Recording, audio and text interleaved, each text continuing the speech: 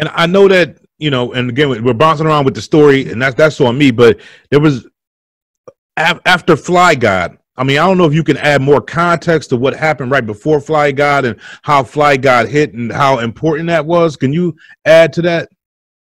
I think that Hitler 2 and Hitler 2 and the tape that he did with Ghost. And I think Conway just did a collab with Ghost recently too. He just dropped the album with Ghost, and I forget the name of it. I'm behind on listening to my album. Right, but so this was Westside Gunn's collaboration with Ghost back then. So once that got into the atmosphere and people were like feeling it, then those connections that he had made, the people that he knew, that's when they was like, all right, this guy is working. Okay. So that was during the era when Fly God was being recorded and being, put together. And then he just basically connected with some of the people that was already managed by Goliath imprint. And that's Rosenberg's imprint. So they were already being managed by him. And so, of course, he's going to be looking like, well, who is this guy that's with my artist? Like, you with people that I already got control over, or, I'm already managing their movements and their project. So who is this guy? Like Action Bronson, right, is involved? Yeah, Action Bronson and Mayhem Loren, all those guys that are in that stratosphere, by him having a connection with those guys, it was like inevitable for him to, like, okay, let's work with this guy. Like, he's on the radar. Like, this guy is really, a force to be reckoned with, and it's underground, but it's different, And I know he worked with MF Doom. A lot of my subscribers, my family, my man Matt Stacks is always telling me so-and-so came out of the school of Doom, which I haven't heard much MF Doom. I know people in my comments are going to be mad at me. I just haven't. Maybe I got to get up on it. But people always say the school of Doom. And I know there's a cover. I don't know what the name of the album is, where Wes got that mask, that MF Doom type mask on. And he was connected, and they did a project together, or? Yeah, I think it was like a couple songs. I don't know if it was a full album, but it was called Westside Doom, and it was a collaboration between Westside Gunn and MF Doom. And it was some good music. The stuff that I heard that's unreleased is dope, as well as the stuff that I heard that's released. Super dope. What wasn't the best situation for Westside either, I'm hearing, making that project. Is that correct, or am I overstepping my bounds? Say it again. It wasn't that collaboration, the logistics of it working, Westside and MF Doom working together was not the best situation at the end of the day? Yeah, I would say that it just, that falls back into timing too, Okay. And I think that it's also a nod to Westside not wanting to force things and wanting things to be organic and on time, as opposed to like, oh, this sounds good, maybe this will turn into something else, like let's just use this whole MF Doom thing and try to bounce that. And he ain't gonna force it if it ain't, even if he do feel that way about it, he ain't gonna force it to happen. It needs to go smooth, or it's not gonna go at all. And I know he was taking, Westside I'm talking about here, he was really on his grind, taking trips from ATL to New York on a Greyhound, right? There was a time when he had a meeting with Def Jam. Yeah, well, he had a friend that worked in Def Jam. Okay. So, he knew that if he just keep going up there and they keep seeing his face and becoming more familiar with who he is, he's a stand-up guy. He's gonna approach you with respect, and no matter who his friend would introduce him to, Westside Gunn will leave a lasting impression on you as a real stand-up guy. Mm-hmm. So, him just banking on that alone, he would, catch a shuttle bus from Atlanta to New York, 2 maybe 3 times a month, you know, just to rub shoulders with the people that he had been introduced to on the prior trip, but as well as add more, you know, shoulders, so to speak. And then, as you know, at some point, everything started to bubble. Shady, Rock Nation, these are big moves, high-powered cosigns. But I wanted you to talk to me about Westside's philosophy when it comes to labels. It's a calculated step, and it's for the betterment of both parties, if possible. But ultimately, the Westside Gunn side of the chessboard is gonna, you know, really be doing the power move at the same time. So right. when you talking about him connecting with Shady, it was more to bring light from the underground hip hop movement or the underground hip hop scene to his imprint. Now you guys know what Griselda is because of Shady. Not saying that it wouldn't have gotten there eventually. It's just, it's easier to stand on a larger stage so more people can hear you. And the situation with Rock Nation, what's that about? That's a management deal, or? I think that the situation, as far as from what I know, as far the Westside Gunn's connection to Rock Nation is, up until that point, Westside Gunn didn't have a manager. He was doing it all by himself. Wow. Like he had help from, like, you know, Road Manager and, you know, some other entities here and there, but he was managing his whole career himself. So though he's signed to, or though his imprint has a distribution through Shady, him as an artist needed management. And since Rock Nation was available to do that, that's how that situation came together. Okay, got you. And he was already talking with Jay and talking with you know, that whole Rock Nation, some people in the Rock Nation staff before Shady. Okay. He knew the Rock Nation people before he even signed to Shady in the beginning. Got you. I want to prod you along just a little bit, because I know we had a small pre-interview, and there was a philosophy that you talked about with Westside Gunn and the way he thinks about these labels, and I believe the way you put it was he don't really give a fuck about none of these labels. I would say that he cares about them to the extent of business and the role that business plays in the overall calculation.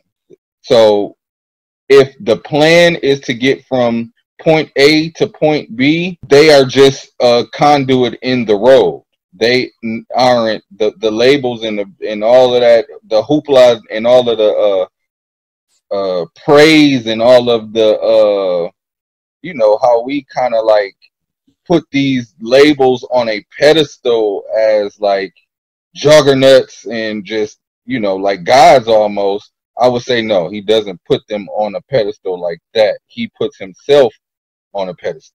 So he don't look up to anybody. You know what I'm saying? And his own movements, his own choices in the business that he holds for himself, he's putting himself up like that and looking at himself as a shining example and where he wants to take it, but not necessarily looking at those guys like, ooh, I got to do whatever to make them happy.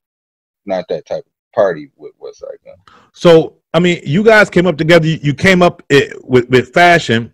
So people are wondering as to what the whole methodology is behind Westside Gunn.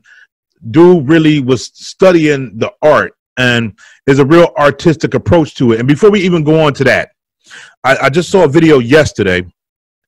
And by the time people see this video, it'll probably be 2 days ago that I saw that video.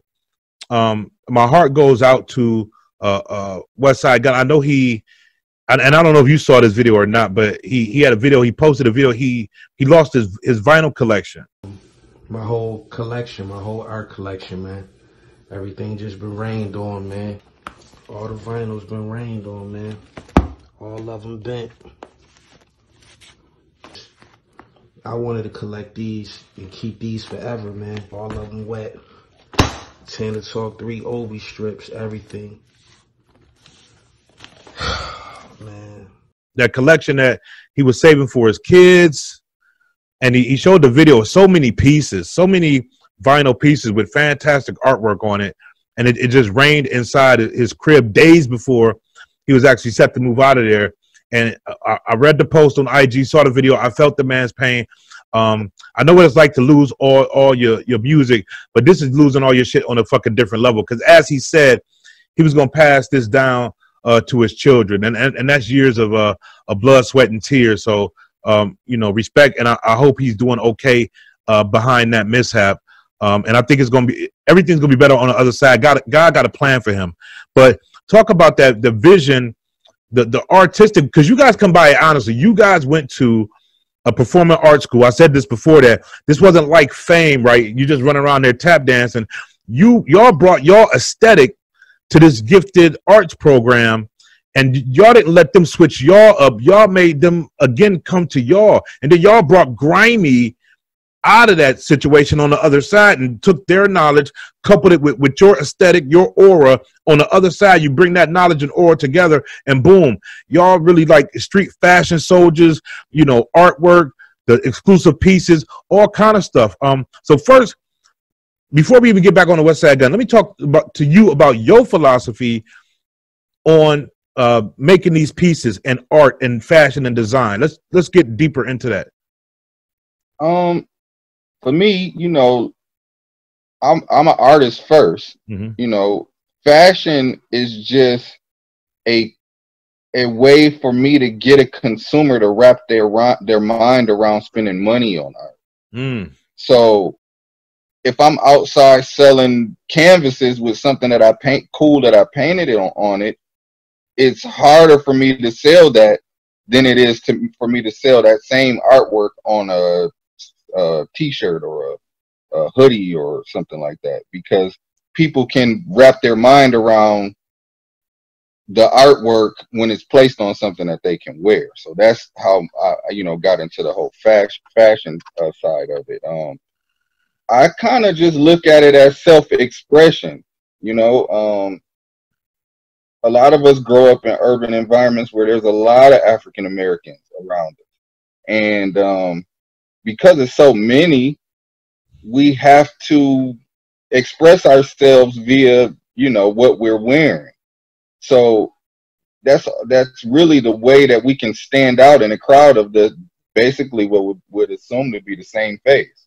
You know, we're all, you know, telling our story based off of what we're dressed in. So that's just a way for me to tell you how I feel that day, or the way to tell you what I'm attached to, or what, you know. T-shirts nowadays is just, you know, people say what they feel on them a lot of times, you know. So but really, I never wanted to look like nobody. I never wanted to have on the clothes that nobody. I always wanted to have something that nobody could plausibly have gone into a store and picked it up off of a rack. However, I've always wanted it to look quality as if I did pick it up off of a rack. So I'm not applauding just homemade clothing. I wanted it to be up to the standards of the clothes that I was buying off of the rack, but just truly unique on all ways that you can, you know, look at it. And what's a creative day look like for you? You wake up, I'm gonna guess 10 o'clock in the morning, because you're your own boss. So oh yeah. I mean, you know, like I said, I've been doing this clothing thing, custom clothing things from way back then, you know, the BMF era. So, you know, I still have customers that attached to me back then just because I was with those guys. You know, so they rely on me to facilitate their image, so to speak. Like everybody knows them for being fly, so they got to come to me to keep that machine moving, so to speak. Westside Gunn included. Okay, and then you and Wes connect. You'll do a piece for Wes. He'll rock it. It becomes iconic. But y'all not together in a company. You got your company. He got his thing. And then when y'all want to collab, y'all come together. Boom, pop something out, and then move to y'all separate corners again. Oh yeah, oh yeah. Like we're both Leos. We're both headstrong. We're both leaders. We both, you know, we can do collaboration ideas, and we do collaboration ideas all the time, but we both need our own business. We don't need to be, you know, connected in the way of a business, because I want to run mine how I want to run mine, and he want to run his how he want to run his, and he has his own calculated steps and chess moves that he want to play with his, and I have my own calculated steps and chess moves that I want to use mine for. Just to say this, me and him are friends first. Right. So that's going to trump anything that has anything to do with any business, music, or any of that type of stuff. We are very, very close friends. We want the best for one another, and we willing to help one another in any way. So, you know, whether it be something that, you know, Fashion Rebels, he has an idea and he doesn't really know how to accomplish it, because I went to college for fashion design. I can tell him the best and most efficient way to accomplish the look or the design, or, you know, whatever that is. So, you know, that's how that goes. So I pride myself on not being thirsty. I think I put something on IG one day that said, don't be thirsty, be ambitious, or be ambitious, not thirsty. And so I take pride in not being thirsty. But how many thirsty cats like me, admittedly thirsty on this point of view, come into your DMs trying to get your pieces? Because I'm thirsty about this shit. I'm honest. You know, I have people from time to time, you know, inquire about things that they might see on my page, or, you know, and that's not necessarily just items that's connected to Westside Gunn. It might just be something that, you know, I might have made for somebody else that was, you know, famous or something like that. And I try to tell them that this was an art project, or this was a project. You can begin your own project with me if you would like to. You know, we just have to brainstorm and, you know, come together. And it's the same process that I would do with, you know, Future, as I would do with Westside Gunn, or as I would do with just Joe Schmo at the bank. You know. And Reagan Era is popping right now. It's still doing its thing. Did you just drop a new a line this week? Some tops, some. I'm dropping I dropped a sneak peek yesterday. I'm gonna be dropping my summer stuff next week, but it'll just be, you know, everything that I always do is limited. So, you know, it's really to keep the fan base of the brand, you know, solid, and you know, just to give them something so that they can, you know, go out and represent the brand. But really, my brand is a way for people that are a fan of my work, my one-of-ones and the custom stuff, that can't afford it. Because, like me, those things are like projects more so than they are just a piece of clothing. For the people who can't afford that stuff, but they are a fan of my work, they can buy, you know, some part of the brand. And, you know, I usually make everything in like 25 pieces or less. So, you know, it might be 5 of each size. So you got 5 small, 5 medium, 5 large, 5 extra large, and 5 2X, and then that's it. You know, once they are sold out, then they are sold out. So a lot of people right now are going to my page and going to my website via my page, and they see everything on the website nice and want to buy it, but they can't because it's sold out. So now the summer stuff is for the people who didn't get an opportunity to get some of the fall stuff that came out. And hopefully at some point you know, you will expand your brand and come out with a fat boy line, because some of us need 3X. For I had that conversation with people all the time, like, bro, why you don't make a 3X? Why you don't make a 3X? It's already a challenge to make 2Xs. Yeah. Because a lot of the look that I want to get in the way that the clothing is made, if I was to use, I would have to use a whole different pattern to make it look right on a 3X frame. Oh. So you understand what I'm saying? So let's say the shirt might just say Paris across the front of it. That size chest on a small, there you go. See what I'm saying? On a small, that imprint looks big, but on a 3X, it looks small. You understand what I'm saying? So I would have to use a whole new template just for the 3X guys, so when they walking around, the print that's on theirs don't look all tiny compared to the rest of the people. Yeah, and so if you just now joining this channel, or you just clicked into this video or came out of the kitchen, what just happened is I got fat shamed by Ronald Reagan on my own show. He said, "Nigga, lose weight." Nah, man. You just need to slim down just a little bit. I ain't saying that I'm fat shaming you. I'm just saying slim down just a little bit. Yeah, and, man. You know, wear the clothes that fit you too, bro. You ain't got everything don't gotta be all brolic and, you know, falling all off of you. You know what I'm saying? Your shoulder seam, where the seam goes down the shoulder of your shirt, should be on your shoulder, not on your bicep. You understand what I'm saying? Yeah, this is a 3X joint right here. Yeah, I mean? so if it's a 3X, then you know that, like I said, that where the shoulder meet the sleeve, it should be on your shoulder. It's just a little bit, not on your bicep. You see what I'm saying? So you really, in truth, you wear a 2X, you just buying a 3X because you want an oversized fit. That's absolutely correct. My girl said the same thing. Like, dude, your clothes is just a little, because we trying to like hide the gut and shit. I'm about to get to the calisthenics, a lot more fucking broccoli and juices and shit.